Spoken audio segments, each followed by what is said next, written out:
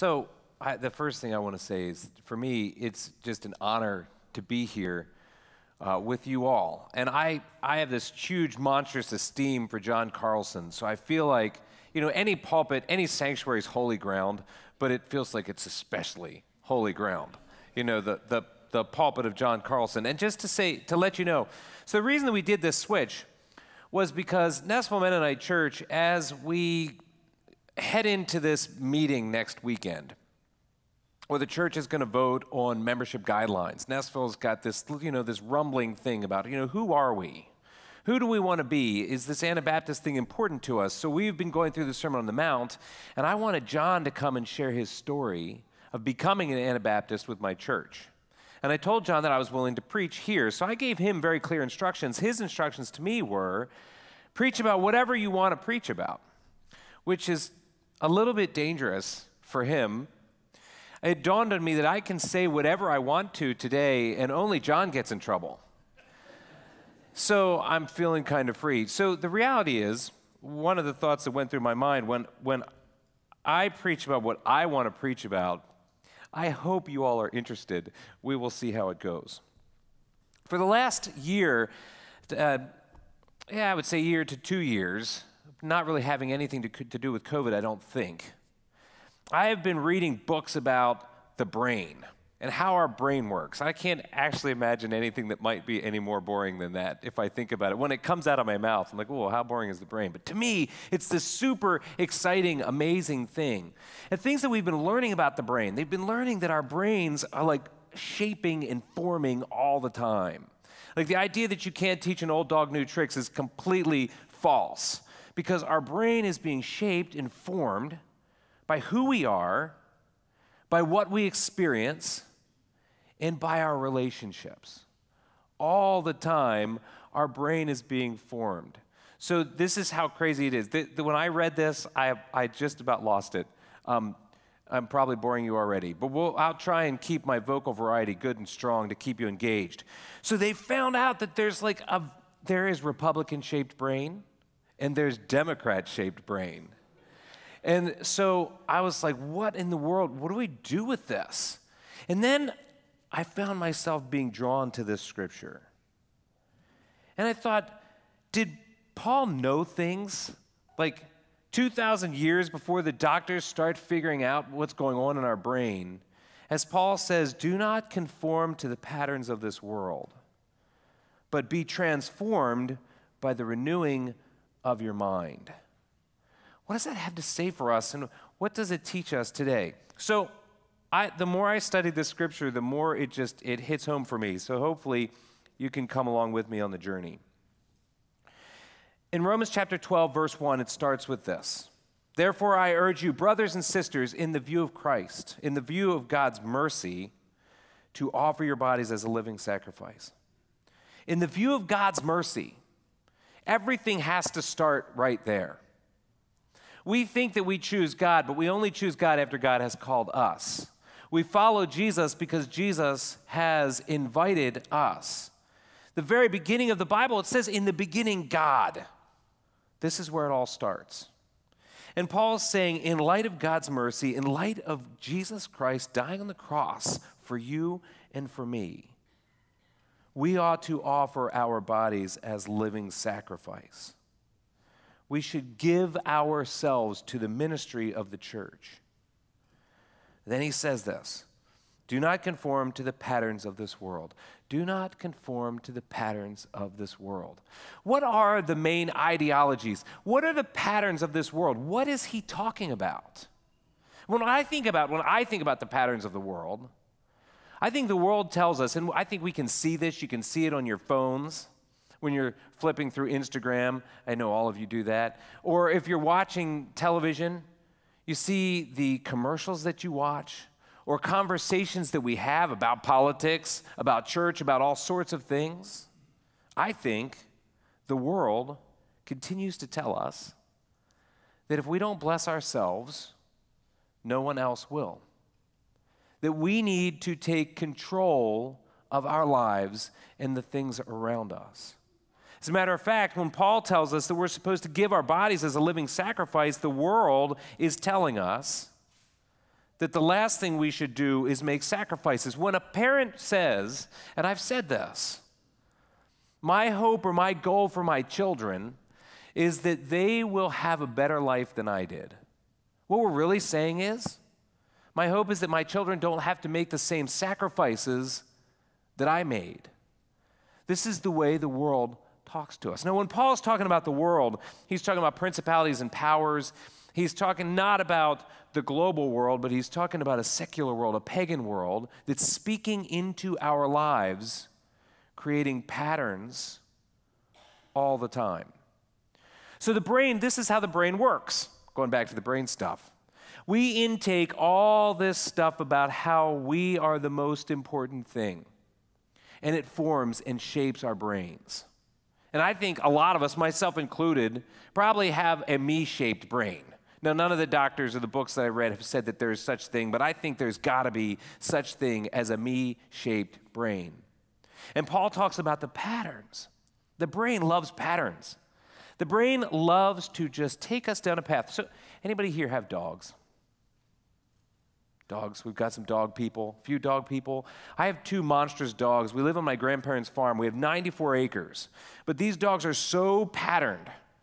They have 94 acres to run on, and they will not go 20 feet away from our house unless we take them with us.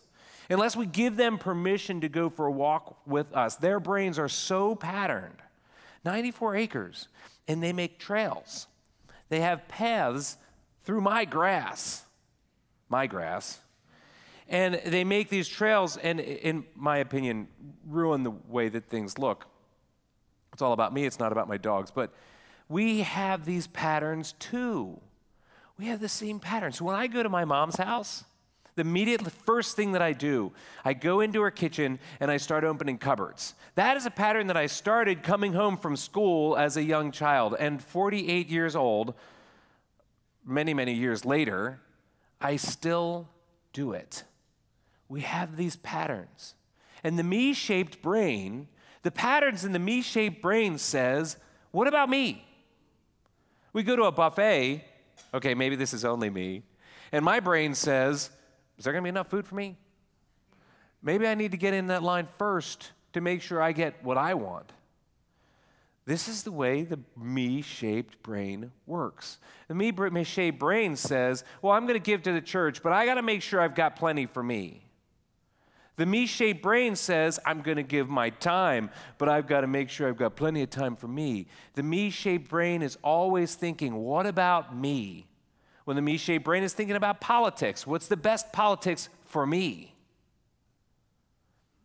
Paul's telling us to make sacrifices for others. What can I do, the me-shaped brain says, to avoid any sacrifice at all? The me-shaped brain says, I want to have the big house with the white picket fence, the really sweet car, the perfect job, the perfect body. The me-shaped brain is all about me.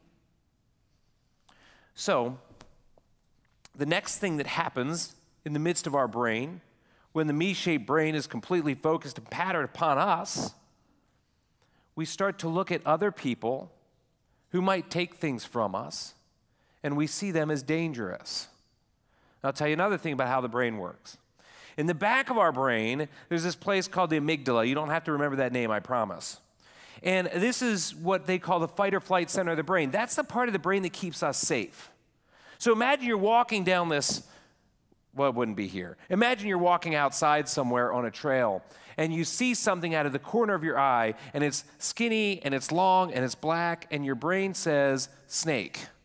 The moment that your brain says snake, the amygdala lights up and sends endorphins all throughout the body, gets your heart pumping, so you send blood to all your extremities so you can fight the thing, grab a stick and smash that snake into pieces, or run so you don't get bitten, or freeze. Don't let anybody move so that you don't get bitten by the snake. The fight or flight center's job that God gave to it is to keep us safe. In the front part of our brain is the prefrontal cortex. The prefrontal cortex is the part of the brain that actually processes what's safe and what isn't safe. The prefrontal cortex looks down and says, Hunter, it's a bicycle tire, not a snake at all.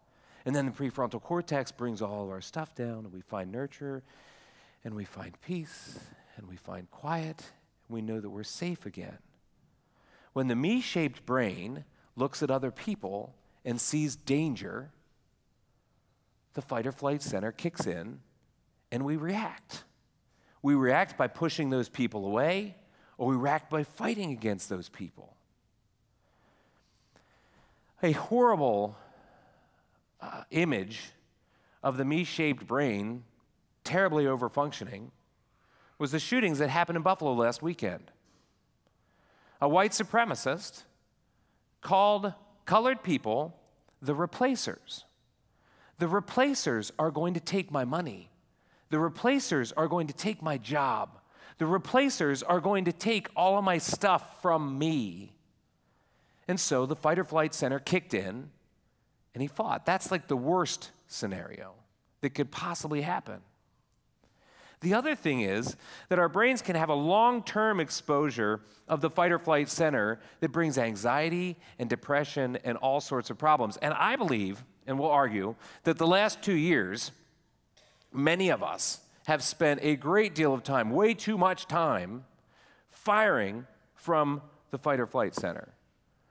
Maybe we're the person wearing the mask saying, those non-mask wearing people are going to kill me. Or maybe we're the non-mask wearing person looking at the people with masks and saying, those people are going to take away all my freedoms. We hear the language again. It's all about me, and it's all about the danger. How do we connect with the prefrontal cortex and say, am I really in danger right now? So I wasn't sure if I was going to say this. And people at Nestville know anytime I'm not sure if I'm going to say something, that pretty much assures that I'm going to say it.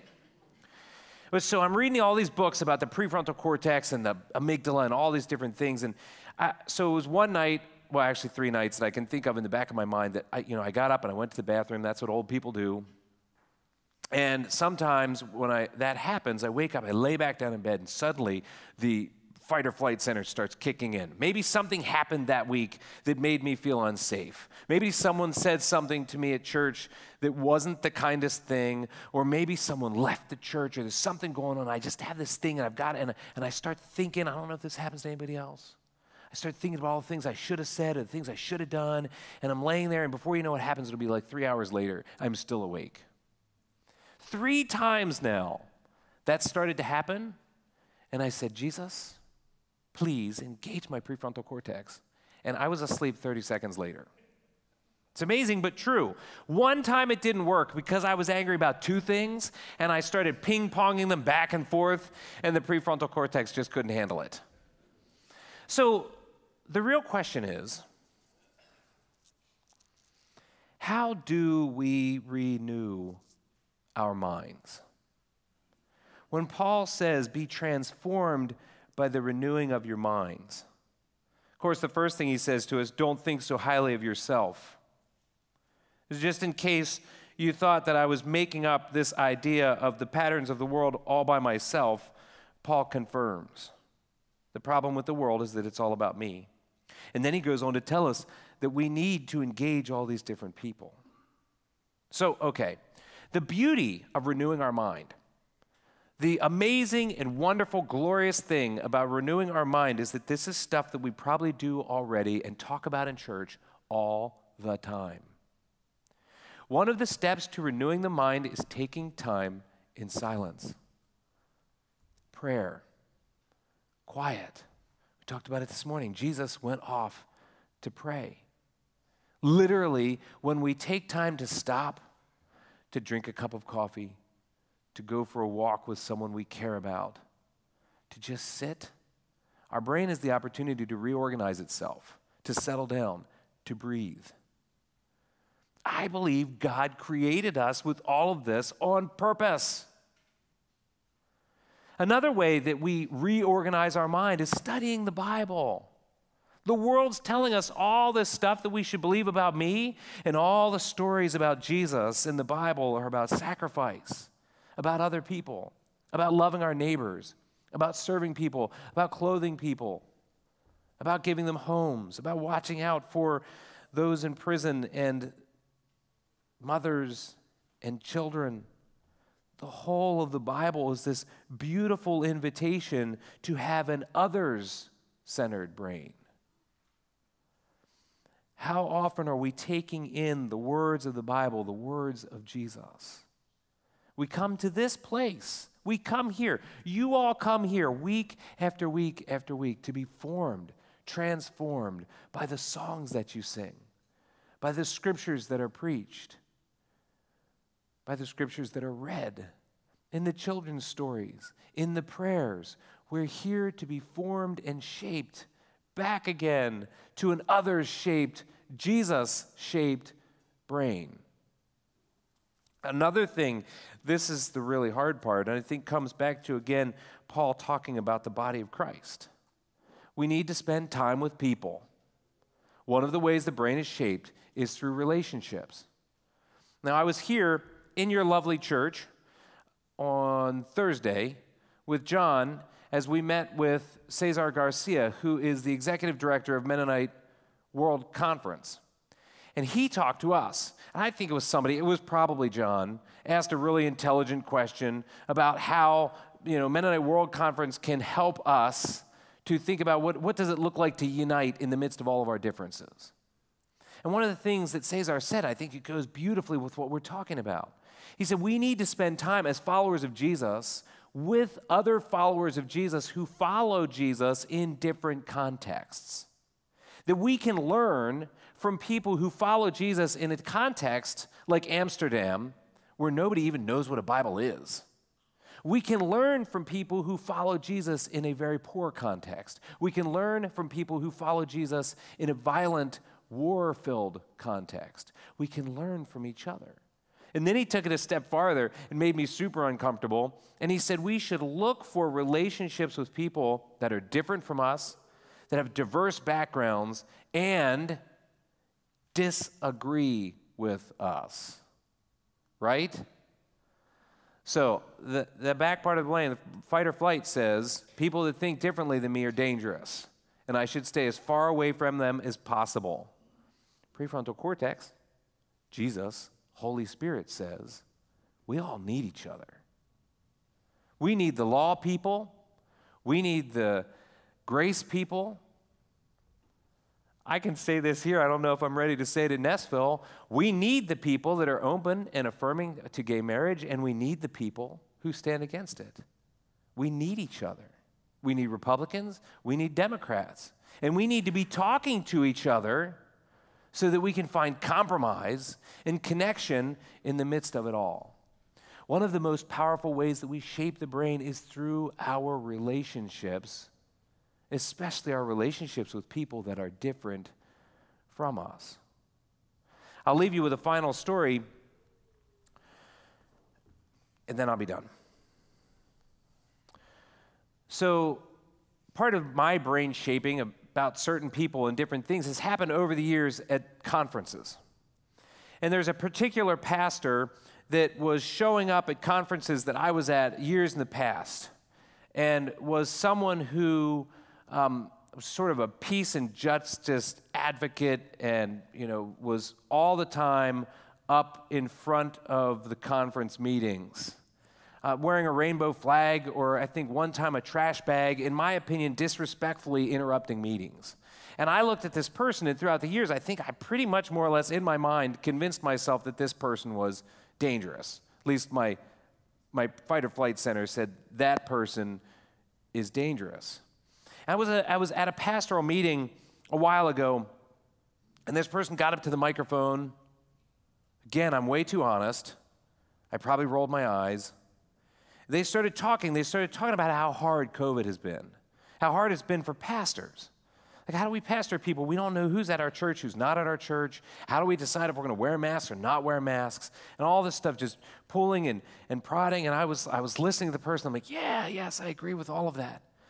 So after the meeting, I met with them, and I said, hey, I just wanted to thank you for, sort of naming what was in the room, this tiredness. And this person and I started talking.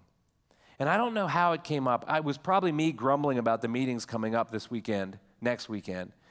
And on the busiest holiday weekend of the year, holiday travel weekend of the year, when I had like 15 picnics planned and have no choice to go because my church tells me I have to, I'm really excited, can you tell?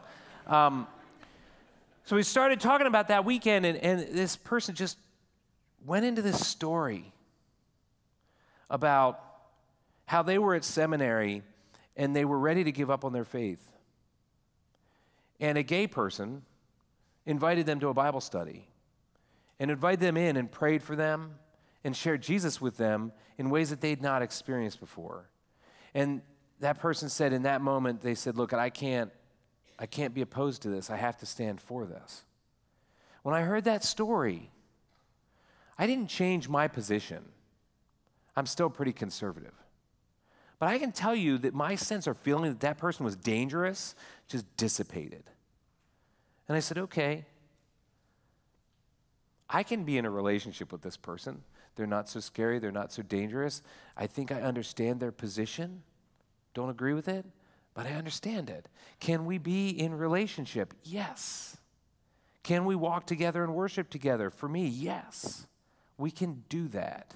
That happened because we shared a story, because we engaged with one another. So my encouragement for you all, as we head into these meetings, as we sort of work our way through COVID and whatever is happening, I keep thinking blissfully that it's over, and then it sort of comes rearing its ugly head again. To think about, where is your mind? Where are your thoughts? Are you functioning out of the fight or flight center in the back? Are you functioning from the prefrontal cortex? Some call it the joy center. I think the place where we engage with God the most deeply. And can we find times and ways to renew our mind? Silence, study, worship, and by engaging others. Let's pray. Heavenly Father, I praise you for Forest Hills Mennonite Church. I praise you for all these wonderful people that are here today, for those that are watching from home, and for those that are at Nessville, and for those that are at their beach houses or cabins this weekend enjoying the weather. I praise you. I praise you for the beautiful body of Christ that you have called together in this place. I praise you for all the different gifts. I praise you for all the different types of people.